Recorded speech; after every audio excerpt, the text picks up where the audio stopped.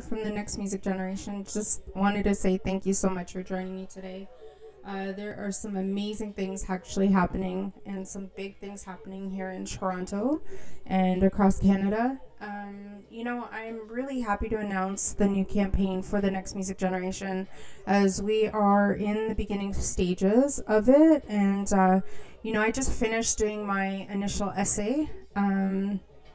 And I have some really big players who are actually getting engaged and who want to be involved with what I'm doing. So it was a very scary situation because I wasn't too sure if people would react or respond or if they, or what would happen. But I was really excited. When I finished my essay, I got brave enough to write a letter to make a difference and bring change for the homelessness and the poverty, people who are experiencing it. It's such a big thing now, considering there's so many people who are they've lost their jobs, they're not working. I don't know if you know this, but there are about 1 million people just in Ontario alone who are the hidden homeless population, and it's really sad. And it's unfortunate. Like, it doesn't mean that you're a bad person, but there is a lot of shame that comes with it. We don't want to talk about these things, but some people are very fortunate. They have people who can help them and support them and give them a place to sleep, even if it's on their couch. But then there are people that just don't have nowhere to go. And as we've seen in the news, actually just the other day, there's a man who was burnt alive in his little shack that he built for himself. And his dream was probably to have his own car, his own home. And something along the way, he just lost sight, or just maybe he didn't have that support, or maybe there was mental health issues or drug issues.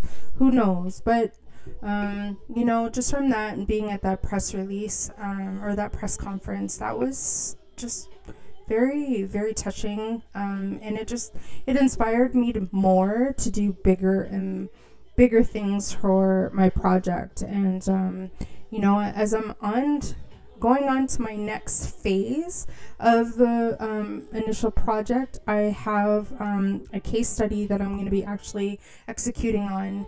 And, I do have some powerful people paying attention to the things that I'm doing right now, and I'm meeting with them next week. So hopefully, this will bring some insight. But believe me when I say this, there are people who are in power and they are interested, and they want to make a difference in our communities.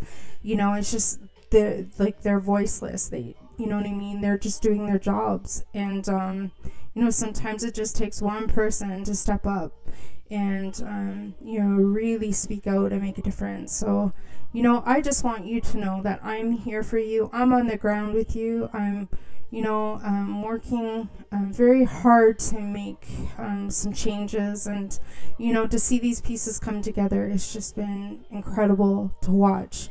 Personally, I have a project that I'm actually working on through Edmonton that I've seen, and we are bringing it here out in Toronto, and we're having our next meeting on June 2nd or June 6th. Don't have the date on the top of my head, but if there's any non-for-profits out there that want to get involved, would love to hear from you.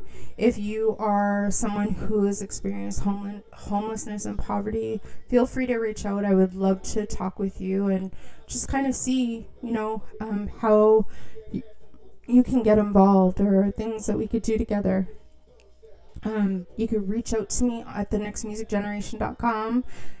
Follow us on all the social media platforms at The Next Music Generation.